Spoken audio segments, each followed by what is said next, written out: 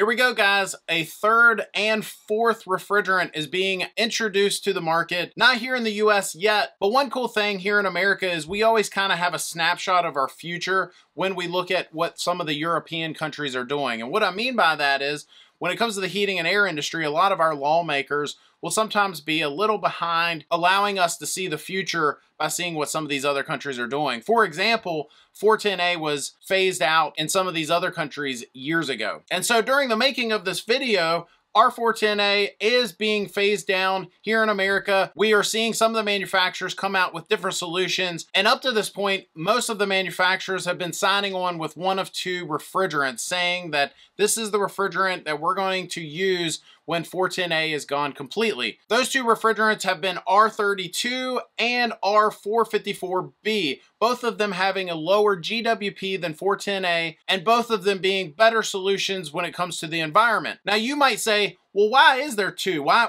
isn't there just one? Why is everybody signing on with different refrigerants? And I think there's a couple reasons for that. I've been behind closed doors on a few conversations that, I'm not really going to get into the details, but ultimately it sounds like some of the manufacturers have patents on different refrigerants, and some of them are not wanting to be monopolized by, being pigeonholed into using one refrigerant or another. So some homeowners, some consumers are saying, hey, this kind of sucks. We feel like we're, not getting a good option here. And I would actually agree with that. I've said in other videos that I think that it's all about money. I think that a lot of these manufacturers are making decisions based on what's best for them, what's based on their bottom line, and not even attempting to come up with a permanent solution. I've had comments on some of my videos where folks are saying, well, Josh, it's not all about money, it's about the environment. But my argument to that is, if it was about the environment, why are we not looking at some of these refrigerants that we already know that are better for the environment than the ones being introduced now? So now moving forward, let's get off of all that and talk about what we're seeing in Europe and these two new refrigerants we're seeing be introduced in Europe and possibly will be introduced here in years to come. And so the two refrigerants being introduced right now by Daikin Europe in Belgium are R454C and R290. And I'm going to go through each one of them, what I know about them. Now, I will say I'm not a chemist. I've had people tell me the pros and cons. That's not my goal here, to try to tell you, oh, well, this one's better for this reason, and this one's better for that reason. And I don't even think homeowners really care about that. I think homeowners want to just know that they're coming up with a good solution that's good for their bottom line. And ultimately, if it's going to be good for the environment, why are we not going with a better solution to start with? So let's start with R454C in comparison to the two refrigerants being introduced here in America with the phase out of 410A. So one of the big things they talk about with these refrigerants a lot of times is something called GWP, global warming potential. And it's a number that they'll attach to the refrigerant, saying the lower this number is, the better it is for the environment. And so this has nothing to do with, years ago we phased out R22 and several other refrigerants because they were depleting the ozone. GWP has nothing to do with that. In fact, R22 had a lower GWP than 410A. So let's go through this. 410A refrigerant has a GWP rating of 2088. R32 has a GWP rating of 677, and R454B has a GWP rating of 466. This newest refrigerant, R454C, has a GWP rating of 148. So it's lower than 410A, it's lower than the two refrigerants that are being introduced to our market as we speak. It is still an A2L refrigerant, meaning it's mildly flammable, and that's no different than the two refrigerants, R32 and R454B, that are being introduced to our market. We've done other videos on that. We've talked about how flammable they are and should you be concerned. As long as you have a qualified professional taking care of all of this, you have other gas appliances in your home with open flames, and as long as they're done safely, then you should be okay. I think the real risk in a lot of that falls on us, the technicians, meaning we need to take steps that we weren't taking before to make sure things are safe for us and the home. The other interesting thing about R454C, the newest one, is the fact that it is listed as a replacement refrigerant for R22. So years ago when we had R22, this is one of the refrigerants that could have replaced that. A lot of refrigerants were being used as a replacement or a drop-in refrigerant with the phase out of R22 years ago. Now, I have not laid hands on this, so I don't know this for sure,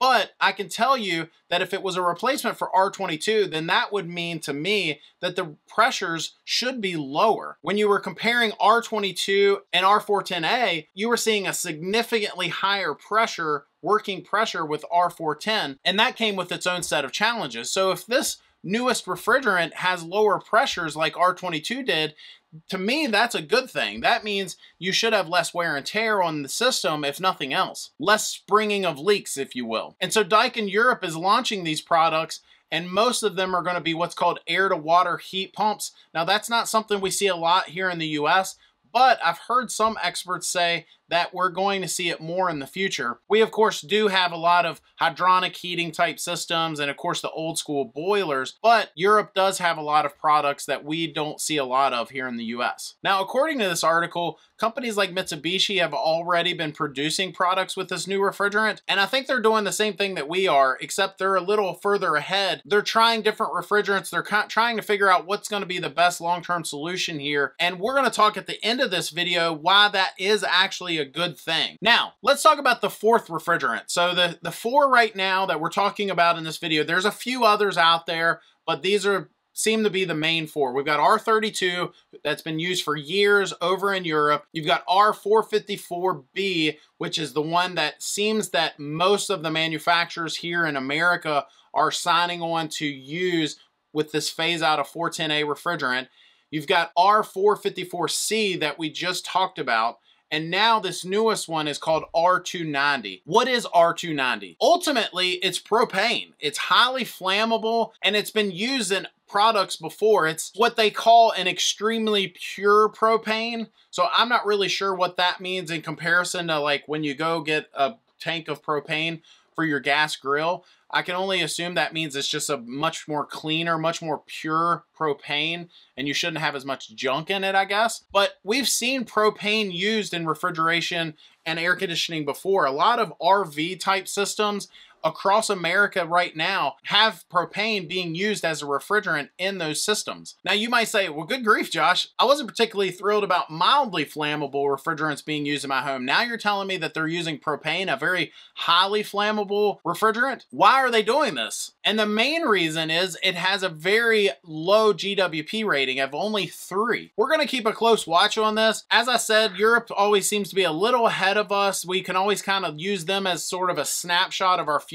At least that's how it's been in the past. We're usually not quick to make those changes until we kind of see what's going on, until laws are changed and so on. But as I said earlier in the video, I think that this is probably a good thing for our market. I think it's a good thing to let the European countries kind of be guinea pigs. Hey, y'all try those products. How's it going for you? How's everything working out? You know, what's good, what's not? It's actually a good thing for us that they're a little ahead of us and they're trying different things. A lot of these manufacturers are trying to figure this out. They're not just trying new refrigerants, but they're trying new technologies. And this can only be good for the consumer at the end of the day. As we've seen prices skyrocket over the last couple years with heating and air products, it's good to let other countries figure this stuff out. Let these companies go into those countries and try these products out. So that way, hopefully, when the next law comes out and they ban something, we get more of a permanent solution, more of a better product for the consumer at the end of the day. What's scary about some of this stuff, though, is as we see more and more products being introduced to the market as DIY products